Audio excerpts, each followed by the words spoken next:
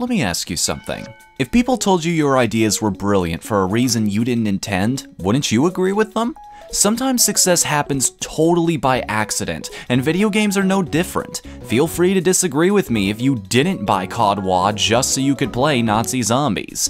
As such, ever since the second game and the introduction of the construction zone, the Mario vs. Donkey Kong series has never really been about playing the single-player mode, but more about using it as a base to catapult you into the real meat of the experience, creating your own levels, sharing them, and playing the ones made by fellow players.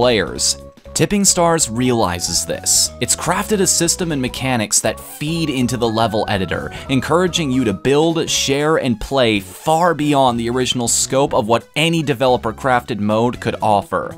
How it does this is right in the title, Tipping Stars. Anytime you play a level online or in the solo mode, you're awarded stars based on your performance. These stars can then be used as currency in the workshop store to purchase more assets and tools for your own creations, allowing them to become more ambitious and allow for even more ideas to flourish. Alternatively, you can also give stars that you've earned to particularly impressive levels you find online so that the people behind them can do the same for their own creations. You're even awarded stamps you can use in Miiverse just for sharing the love. And before you ask, no, even if you score a gold trophy on every single one, you will not be able to get all the stars you need to purchase everything just by playing the house-developed levels. You will not even get close. This has created a wonderful little ecosystem of everyone trying their hardest to get views, get likes, and create the best levels they can to earn stars they need for that wonderful dream idea they have scratching at the back of their brain. It also leads to idiots posting flat stages that basically play themselves, but I implore you, if you do pick up this game, to make the right choice and not even touch these levels. What are they going to do with those assets anyway? Create a flat golden room?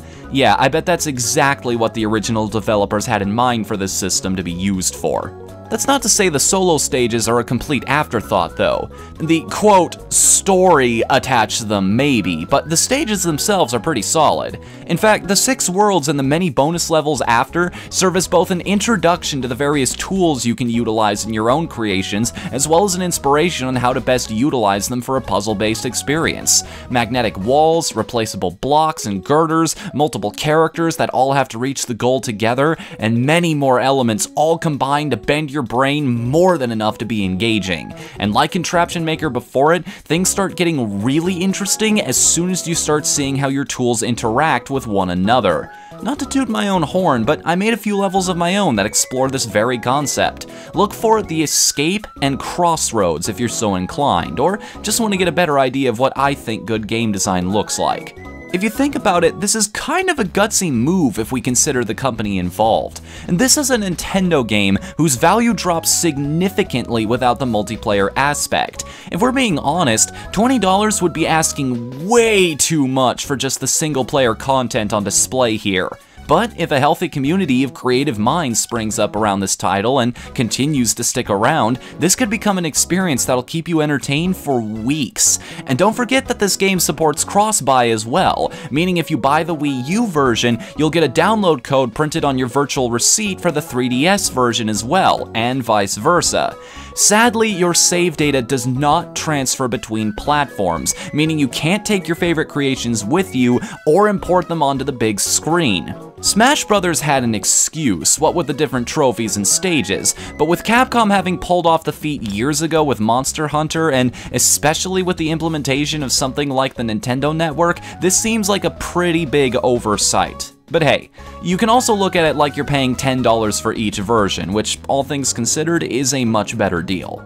So, in short, Tipping Stars is a community-driven puzzle game that mechanically rewards you for getting creative yourself. You can enjoy it both on your TV and on the go, but even if you are a big enough fan to have both consoles, your progress is version exclusive, taking a lot of wind out of the cross-platform feature.